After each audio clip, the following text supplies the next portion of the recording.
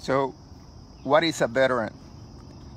So, if we're going to answer that question, I would like to go with the legal definition of the word to provide a common understanding among the community.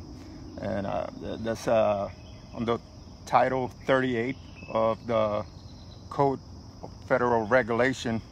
They define veteran as any person that served in the armed forces, active duty, and was discharged from that armed forces with under conditions other than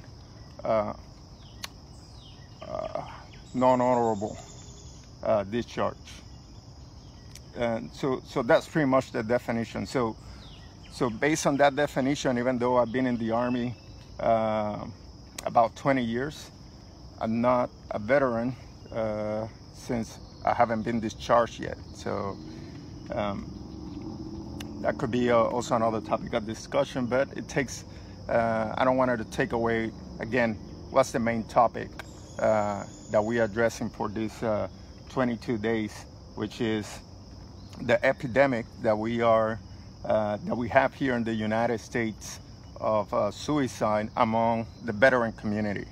And when we say the veteran community, I wanted to define the word veteran so we try to focus and understand which community we're talking about. And also with all this post 9/11, with all this wars going on in Iraq, Afghanistan, other parts of the world, people think some people think a veteran, when they think of a veteran, they think of somebody that went to Iraq, that went to Afghanistan, and they don't remember, or it doesn't come to their mind that there's still people living that went to World War II, that went to the Korean War, that went to Vietnam War, Desert Storm. And studies shows that is the population, not the post 9/11 veterans, but it's rather that population, that Vietnam War veterans, Korean War, that suicide is the highest rate. And among the veteran community, the suicide rate is almost 50% higher than the regular population. And that is very alarming when you consider then that the United States has more than 300 million citizens, and only 1% raise their hand to volunteer to serve in the armed forces. It's very significant. So what can we do? And that's something that we're going to talk about in this video series for 22 days, what we can do about it. So one of the things is the acronym. Remember this acronym, S.A.V.E, S-A-V-E. So how can we save a life, right? Save. So each letter of this word stands for something. S is for signs of suicide. So you're gonna understand, try to see what signs, what red flags are being raised with this person. And that could be withdrawal, selling goods, that could be aggressiveness, extreme aggressiveness. There's a bunch of signs that that you can put together to try to determine if he's a high risk or she is a high risk of suicide. The A,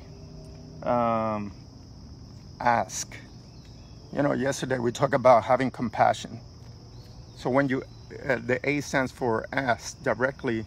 Are you thinking about committing suicide? Are you thinking about hurting yourself? Ask directly with compassion.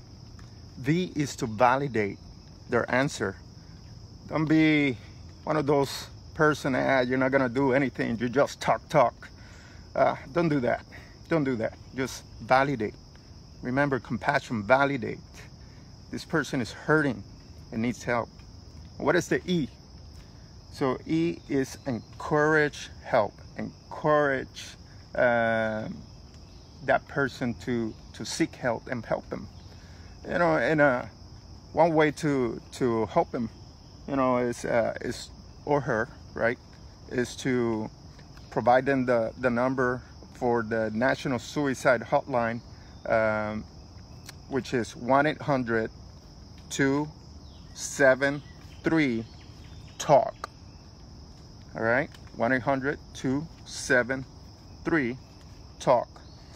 And once you call that number, press number 1, and that will take you to a specialist, expert, and a material to help you crawl out of this dark hole that you're in. Okay, with that being said, I'm gonna knock out my 22 push-ups in remembrance of what is the national average of suicides per day.